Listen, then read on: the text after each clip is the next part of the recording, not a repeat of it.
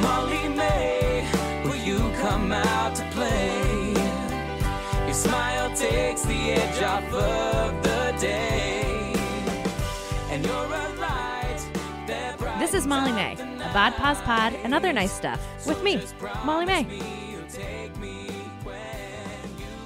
Yeah, it's Molly May.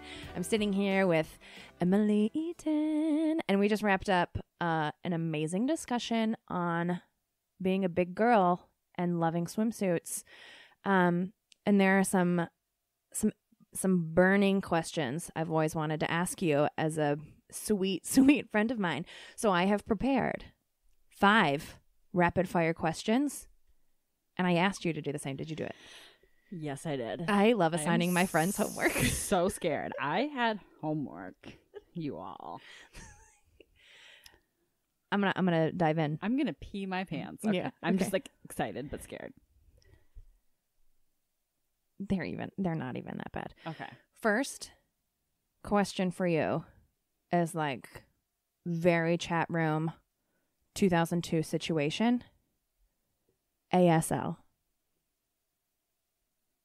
American Sign Language. Oh my God, you're so cute. My birthday. I love you so much. Remember when you were in a chat? I was about to be a sign language interpreter. You can't. I don't know what you're talking. Okay, Carrie, tell me. Okay. A, which here's how people will type it. I can't believe I'm explaining this to you right now. A /, which we call a whack.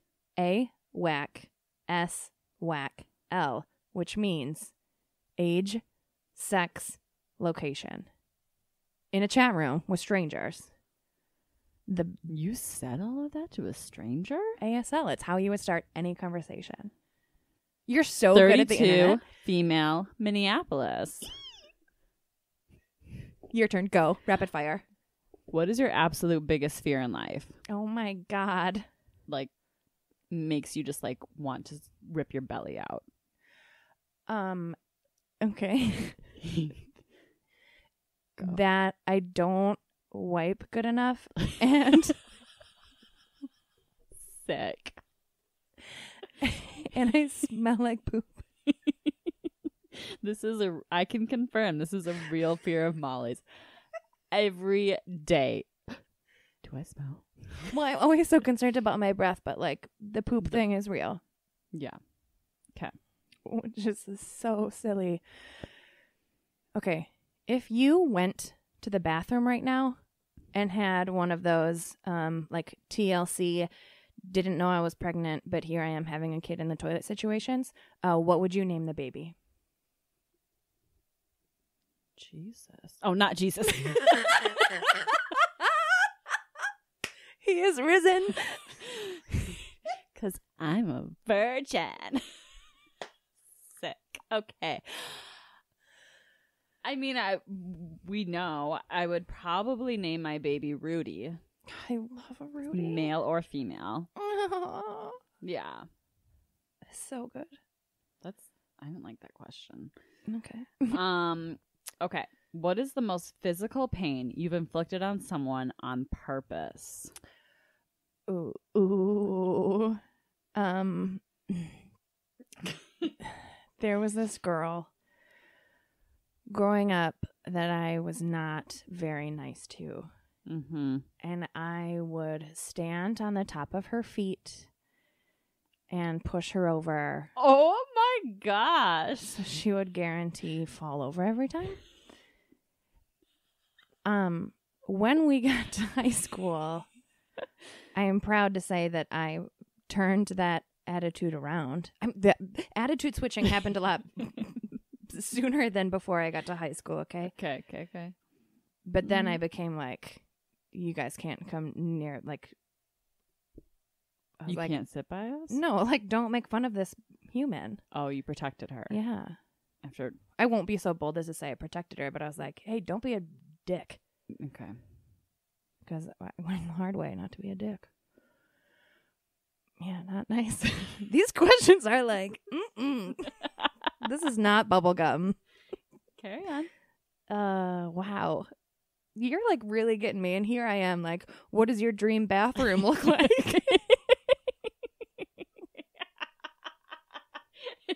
You asked me if I had a baby in a toilet. That's not nice.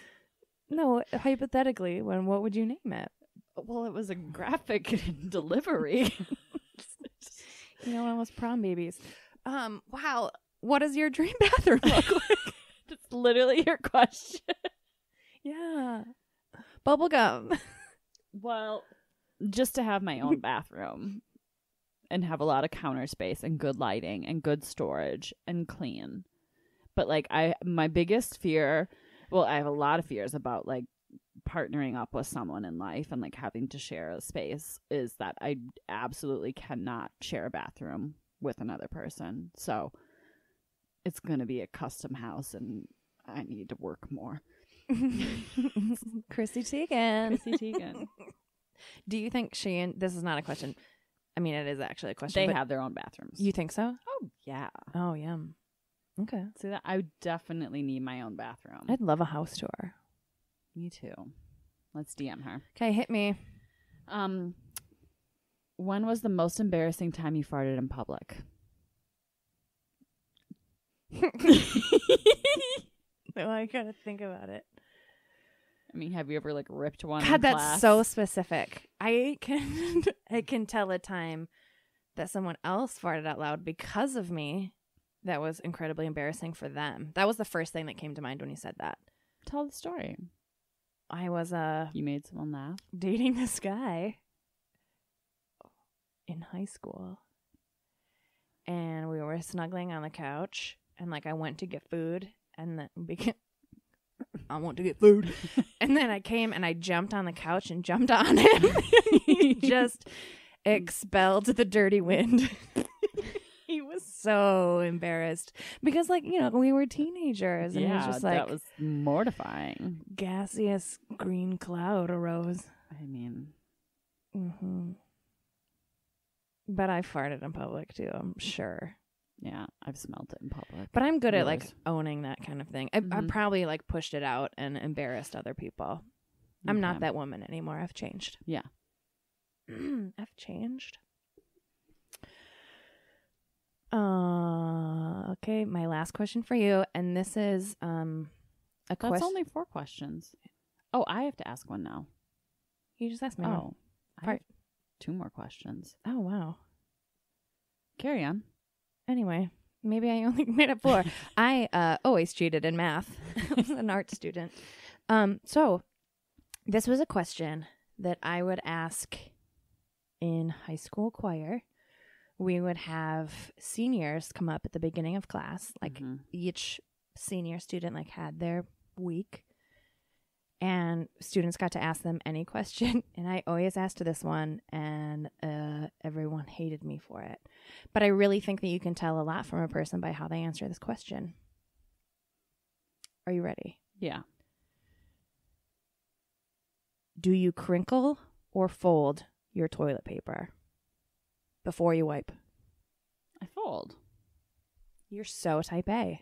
I know. You take the time to fold your toilet paper before you wipe. If you crinkle, where is it all? You're going to get some things, some derbies in the air.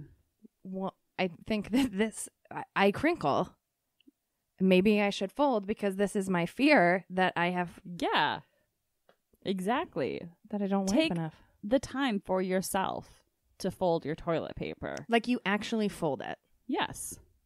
You get a nice little pad, covers your hand, and you take care of it. Wow. I take like fistfuls, like and you'll be amazed of how much toilet paper you save. This is a good challenge. You do it properly. Wow. Mm-hmm.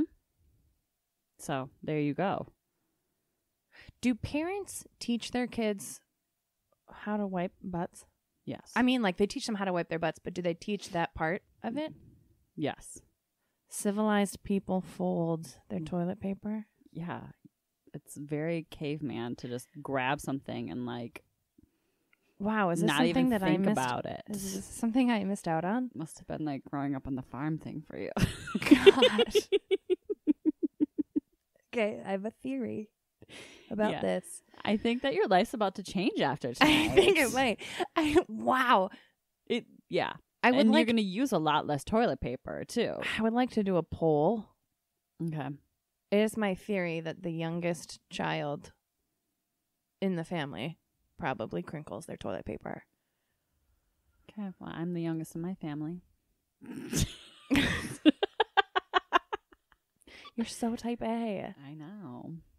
Yeah. Civilized people fold their toilet paper. Gotta hit me with another question, please. It's now like, I'm literally embarrassed. we don't live in the woods and use leaves to wipe our body. Anyways, I'm just gonna go my last question. Is Let's it get to about the best. poop and toilet paper? No, and but smells? it's about your dad again. I love my dad. Okay. It's a little. You might have to follow me here. Okay.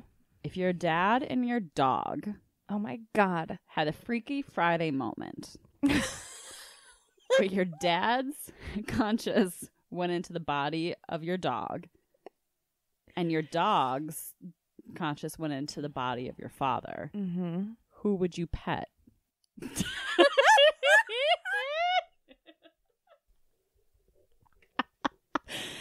Spooky. My God. I can absolutely answer this.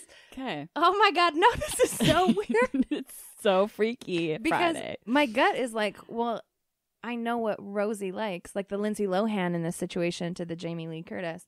Oh, such a good movie. Right? I immediately saw me face to face with the body of my father, like rubbing behind his ears. Because that's what Rosie would love. Yeah. Because I'm not going to rub my dad, but then in turn, It's a very heavy question. What's your final answer? well, you know what? When I was a pre-dental hygiene major, it's pivotal. My dad would let me practice flossing teeth on him. I would floss my dad's teeth. I would have no problem rubbing my dad's ears. But Rosie would be in his body and enjoying it. So your dad wouldn't even know. I'm going to Iowa this weekend. I'm just going to rub my dad's ears for fun. Please go live. I can do it all. I can handle any Freaky Friday situation. She's a modern woman. She can do anything she wants. She can rub her dad's ears. Okay. She might crinkle her toilet paper, but she can rub an ear. But you're changing after tonight. Don't change me. I'm going to keep the crinkle. helping you. Who will I be if I fold my... You're going to be a woman that doesn't constantly fear that you smell like your own feces. It's not like a fear that I'll smell like poop, but like... I had a friend that smelled like poop, okay? And You literally said your biggest fear was smelling like poop. because I had a friend that smelled like poop. And I don't have another question, but you have another one. no. Oh, that's it? That was a good one to end on. I love you so much. There's always more where this came from. Love you so much. Bye. And if you got this far in the pod, I'm impressed as fuck and really grateful to have you listening. If you want to know more information about me or the show, check out the show page on matriarchdm.com, where we host all of the What I Can't Take Off, our progressive Spotify playlist from the songs of the week, and obviously the reminder of who to follow for the week, all in a nice little fucking Matriarch digital media bow. Theme song is Molly May by Ben Karen. Like, I'll never get over saying that. It's so good, right? Thanks for listening. You're so cute.